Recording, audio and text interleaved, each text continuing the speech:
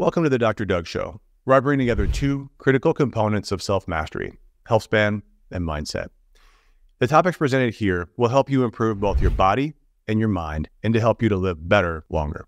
No matter how much I encourage people to optimize their sleep, I see very little change in behavior until people either realize how much risk there is associated with sleep deprivation or how much better they feel when they actually start sleeping well. Sometimes to get someone to feel the difference, we need to scare them a little bit with some statistics. So take a listen to these statistics and keep in mind that usually short sleep is considered less than 7 hours, sometimes 6, but that's actually more like 8 hours of laying in bed asleep. When I'm done telling you about the scary statistics, I'm going to give you 3 of our best tips and tricks around how to get the best sleep. So stick around until the end, and we're going to give you some of the secrets that we tell our patients when seeking to optimize their sleep and performance. 3, 2, 1. Here we go!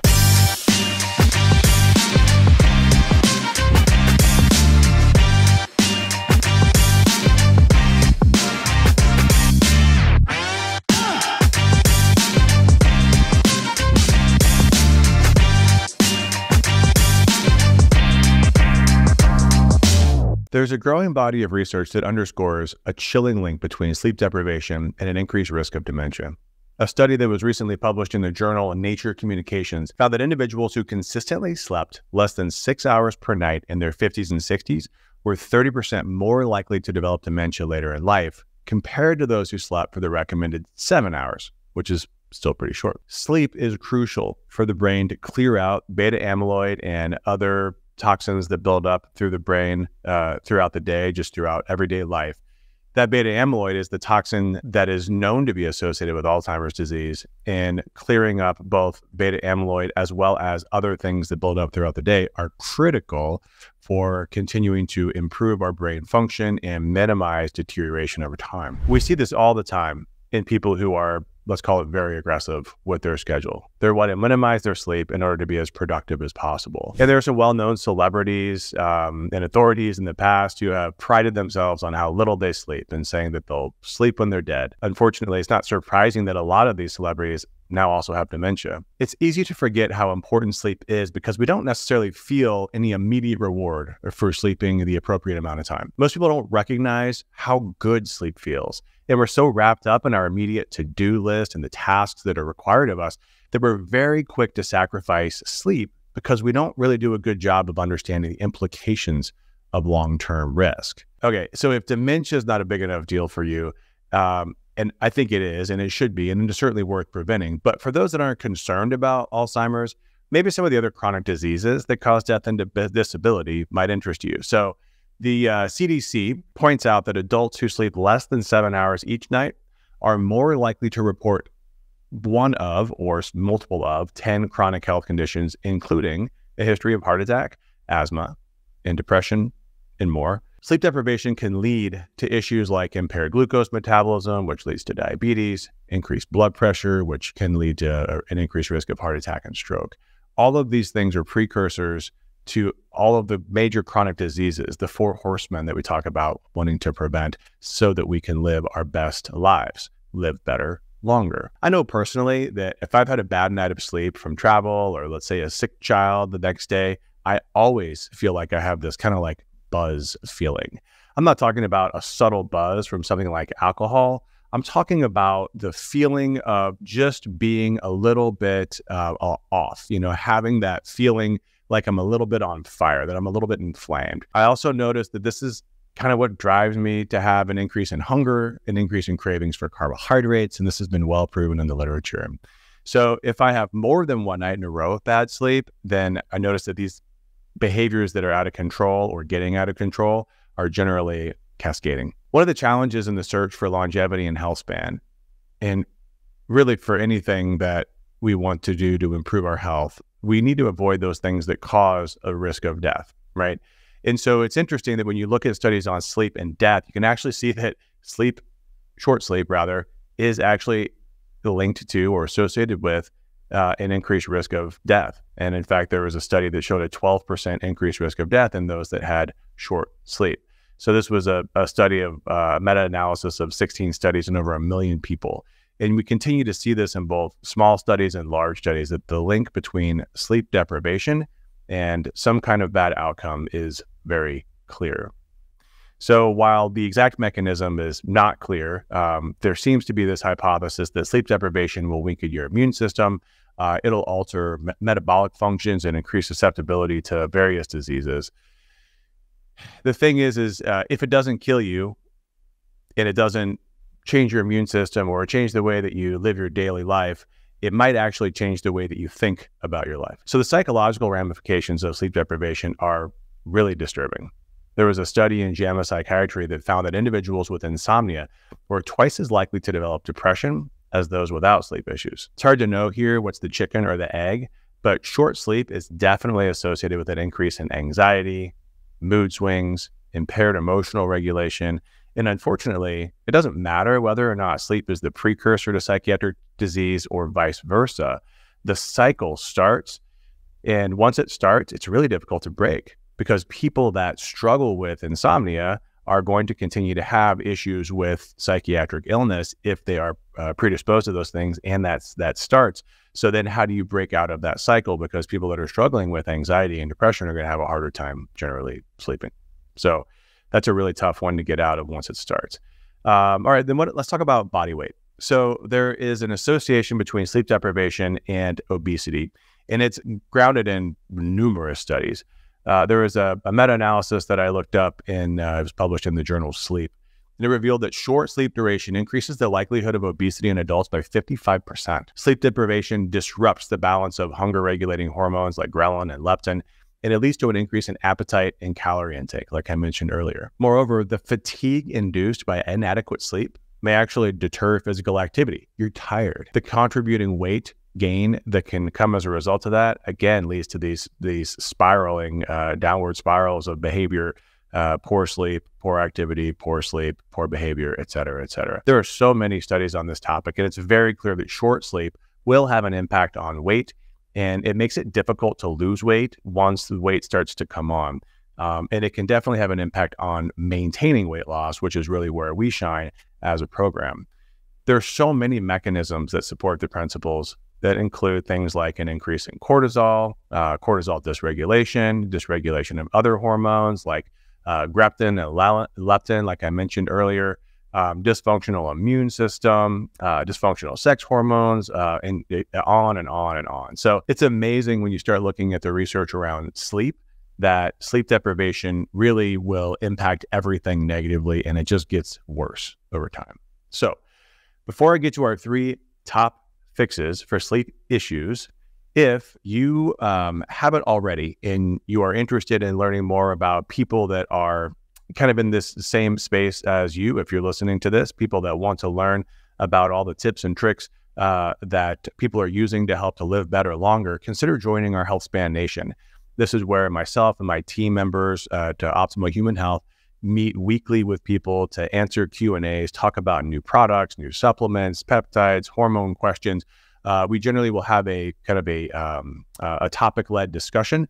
Sometimes we'll have guests, but this is where all of our discount codes and resources for people that want to live this type of lifestyle live. This is an inexpensive monthly membership, so I would encourage you to check that out. You can go to drdouglucas.com and you can learn more about that as well as all of our other programs. Let's get on to how to improve your sleep in 3 steps. Number 1 thing is schedule it. For me, I don't know about you, but for me, if I don't schedule it, it doesn't happen. So I very intentionally and very aggressively protect my 8 to 9 hour window for sleep. I make it as consistent as possible, whether it's a weekday or a weekend, it doesn't matter. Consider what we call the social jet lag of swinging back and forth between weekday and weekend schedules. If you even move it more than an hour, it's like literally traveling time zones. So you need to be absolutely consistent with your schedule. And the goal is to wake up in the morning without an alarm clock, bright-eyed and bushy-tailed. All right, so the next one, number 2, is to create a sleep chamber. I call it a sleep chamber and not a bedroom because you need to consider that this thing is a sleep chamber. Where you sleep is almost as important as how much you sleep, and it plays a massive role in sleep quality. So I discuss this with our patients all the time because I see so many people that complain of dysfunctional sleep only to then talk about the fact that they have dogs in their bed, they have a TV on, they've got their phone in their hand, and just like so many distractions that keep them from getting good sleep. So here's what I recommend. Number one, make your room as cold as you can tolerate. And for many couples, this will be a challenge. You may find that one person prefers or can't tolerate the cold temperature that the other one can. For the sake of your relationship, find a compromise. For me and my wife, this is around 71 degrees. I've tried to push it colder. She wants to have it warmer, but most of our patients prefer it to be much colder, in the kind of upper to mid 60s. All right, so number two is you need your room to be as dark as it can be. This includes obvious things like turning off overhead lamps or overhead lights rather, lamps, anything that can make a significant amount of light. But frequently, this also requires blocking out either street lights, ambient light from outside, potentially even moonlight. And this is assuming you're sleeping through the night, which I strongly recommend. But even once you've done that, within the room itself, I recommend covering any sort of bright or really, honestly, any LEDs at all. Those little LED lights on electronics, which really shouldn't be in your room anyway, but all those little LED lights can have a significant impact on your brain. Your eyes pick them up so clearly, and there are some little red dots that we'll actually have in our resource list, but these little red dots that you can put on there that will change and block out all of the blue light of those things, or you can just put tape over it if you want to be simple. And then lastly, and this is a tough one for most of our patients, but you really need to only perform the critical activities of a sleep chamber in the sleep chamber. So what that means is that your bedroom or your sleep chamber is really just for sleep and for sex. There should be no working, no watching TV, no watching movies, no scrolling on your phone or anything else in bed. Your brain gets used to the activities and the associated areas or locations that you're doing those activities. Think about it like this. You notice how you feel when you walk into your office, right? If you have an office. I remember how I used to feel when I would walk into the operating room, and it's such a different feeling than when I walk into my bedroom. So remember that your sleep chamber should be dark, it should be cold, and it should be used only for sleep so that your brain gets used to that, or for sex, which also can be strongly associated with sleep. So the third thing is to prepare yourself for sleep. So when it comes to getting ready for bed, we have to think about it and really prepare for it starting earlier in the day. I mean, we're talking really early in the day. So I like to consider something that I learned from Craig Ballantyne, who's a fantastic person to follow on social media if you don't follow him from a behavioral perspective. And so he has what he calls the 10-3-2-1 rule. And so the 10-3-2-1 rule goes like this. No caffeine 10 hours before bedtime. So now you're already thinking about bedtime, essentially like starting in the morning, right? No food 3 hours before bedtime. No work 2 hours before bed. No screens 1 hour before bed. For most people, this is a really good starting point because for most people, they are not already doing this. I find that in my optimized patient population, though, they really probably are doing this. So then we need to add other tips and tricks. So some popular ones that you may want to consider might be taking a warm shower right before bed, which actually has the impact of your body of cooling off your core body temp and actually helping to relax.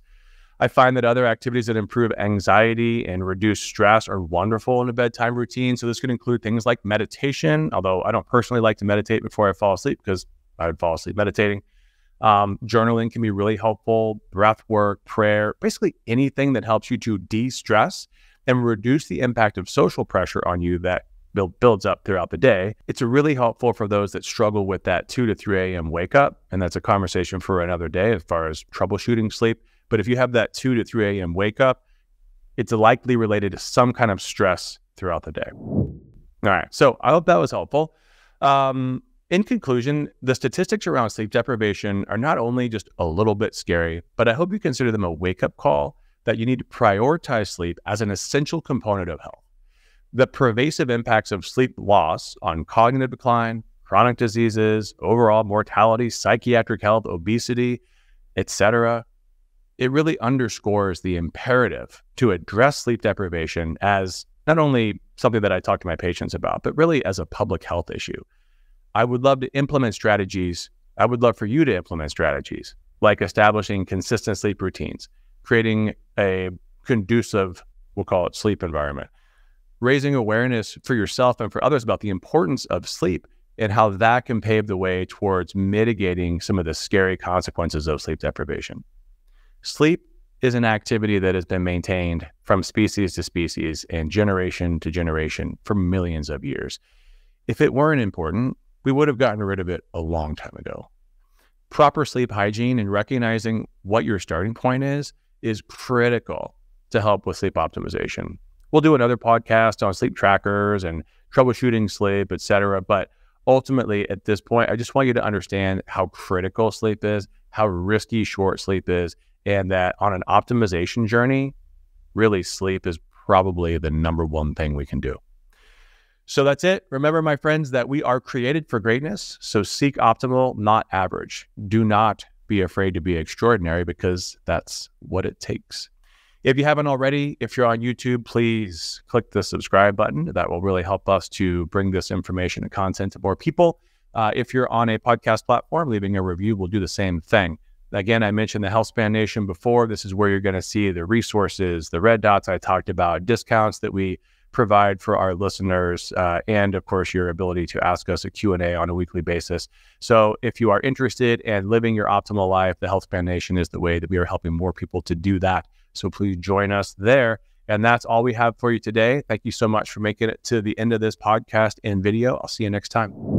Disclaimer. This presentation is for general informational purposes only, does not constitute the practice of medicine, nursing, or other professional healthcare services, including the giving of medical advice. No doctor-patient relationship is formed. The use of this information and the materials linked to this presentation are at the user's own risk. The content in this presentation is not intended to be a substitute for professional medical advice, diagnosis, or treatment. Users should not disregard or delay obtaining medical advice for any medical condition they have, and they should seek the assistance of their healthcare professionals for any such conditions. See you next time.